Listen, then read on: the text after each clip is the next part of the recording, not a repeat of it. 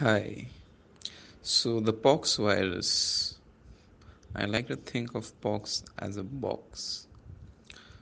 So which means that it is enveloped because box is covered, so it's enveloped. And the second important thing is box. It's big. It's the largest virus, the largest DNA virus.